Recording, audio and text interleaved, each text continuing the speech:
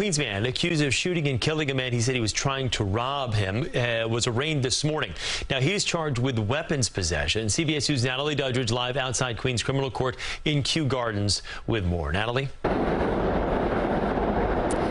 Well, Chris, when the accused walked into the courtroom, he glanced at his wife, who was in tears, extremely emotional. She did not want to speak to us on camera, but told us her husband is a wonderful man. His attorney says this is an aberration of their quiet life. Now, video cameras were not allowed in the courtroom, but we do have this still photo here to show you. This is Charles Foehner. He's a 65-year-old retiree. He appeared in court charged with criminal possession of a weapon. Prosecutors say a search warrant of his home revealed he had more than 256 weapons, including pistols, shotguns, an AK-47, as well as 152 high-powered magazines and body armor, but he was only licensed for 5 of those weapons.